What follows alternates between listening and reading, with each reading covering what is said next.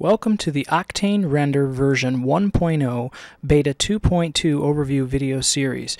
In this video we're going to show how to install Octane Render on a fresh install of Macintosh OS 10.6. This is a default install, and we're going to also show how you can take a look and make sure that your Mac is capable of running Octane Render. In order to find that out, we click on the Apple icon and then we are going to click About this Mac.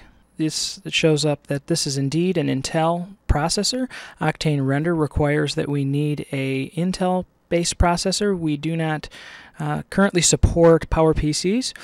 And we can also see that that was version 10.6.3. And Octane will support both 10.6 and 10.5.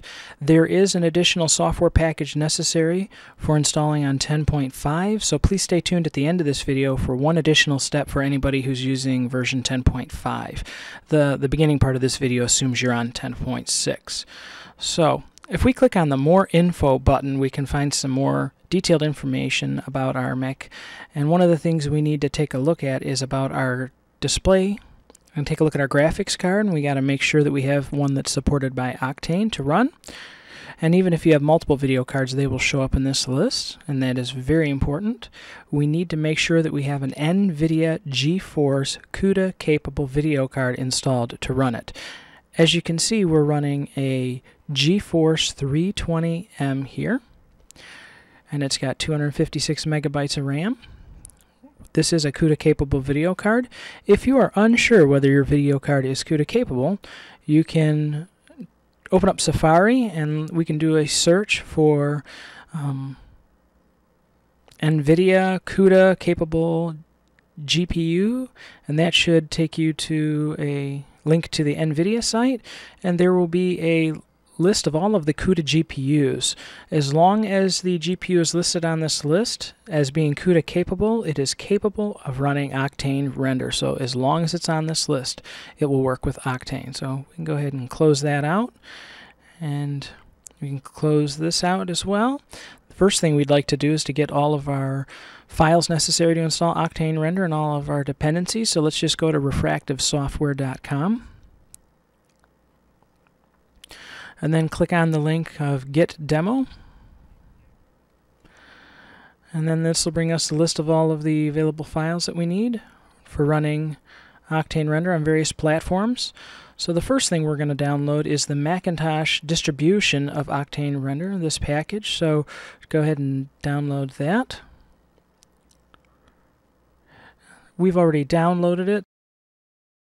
Yep, it's already downloaded. So the next thing we need to do is download the demo suite. The demo suite has a shared archive full of HDRI files and various test scenes for us to make sure that Octane is running properly. We also have the release notes. So we've downloaded those two files, the demo and the demo suite. Those have already been downloaded. If you go down to the bottom, we also need to make sure that we have the Cuda 3.0 drivers and the Cuda Toolkit so that Octane will work properly. So if you see this link that's down here on the bottom, that will take us to the NVIDIA website, to the Cuda Zone, where we can get the files that we need.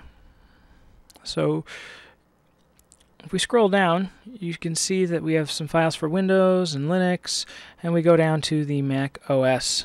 So the only two things that we're really going to need is the developer driver for Mac OS. So go ahead and download that. And we're also going to need the Cuda Toolkit, which it's another download when we have already downloaded it, and it's over on the side. And that's it on this page that you need to download. Don't worry about any of the other files. You don't need any of the other things that are down there.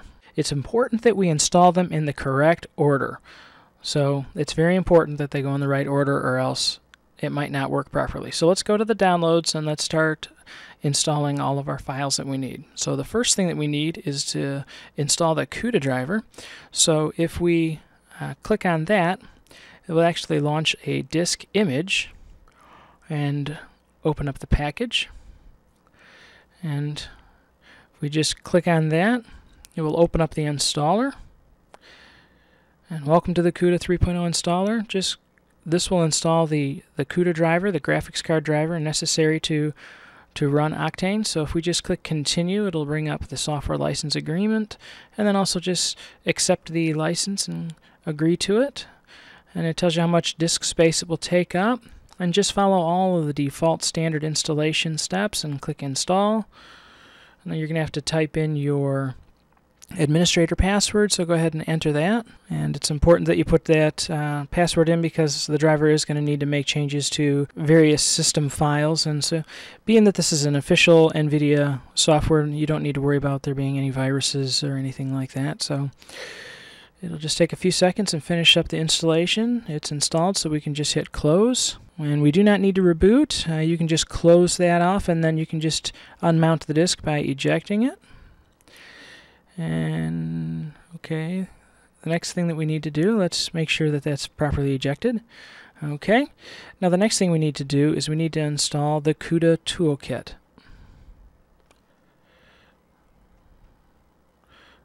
So if we open that up, if we just click continue and click install and follow the same type of prompts, so just enter your administrator credentials and let it install, and it'll take a few seconds. And the installation is successful. Hit close. And now the next thing we need to do is actually install Octane Render. So just double click on the package and then follow the installation instructions here. You need to have both the Cuda 3.0 drivers and the Cuda 3.0 toolkit before running the installer, which is exactly what we've done. So we just hit continue, and we've got the release notes that are listed. We can hit and the license, so we can hit continue, and then we also hit continue to the software license, and then hit agree. And leave the install location to the defaults because most of the scripts and some other different program aspects are expecting Octane to be in the default location. So we strongly recommend that you keep it in the default install location. So go ahead and hit install, type in your administrator password, and Octane will install. And then it was successful, so go ahead and hit close, and now you'll notice that you've got Octane installed into your applications. So in order to find Octane, we can open up our applications, and Octane should be there, so we see it right here. And if you can't find it there, then we can go to your root of your hard drive and then look into your applications, and it should be listed there. And for confirmation that Octane is installed correctly, we just double click on the icon, and as long as Octane opens without any warning or anything, just like this, so if it installs to this point, then you know that you have Octane installed correctly. Okay, this is an additional addendum for users of Macintosh OS 10.5 Leopard, the previous version of Mac OS. So if you're running 10.5, you're going to need to get one more package. It needs the installation of the Xquartz package, so that can be downloaded from refractivesoftware.com. So we'll go there and click on Get Demo. And this package needs to be installed just before you launch Octane Render. So the order of installation is the same. You need to install the driver and then the Cuda Toolkit and then Octane Render and then install this Xquartz package and then just before you launch Octane Render. Now if you are a user of 10.6, you do not need this Xquartz package. It's only necessary for 10.5 users. So to get that package, we just click on the little link here, right here, and that should open up the Xquartz website. And to download it, we just click on the link right here and install it just like you would any other package. We're currently downloading it here. And again, it's not needed if you are on Snow Leopard. It is only needed if you are on version 10.5.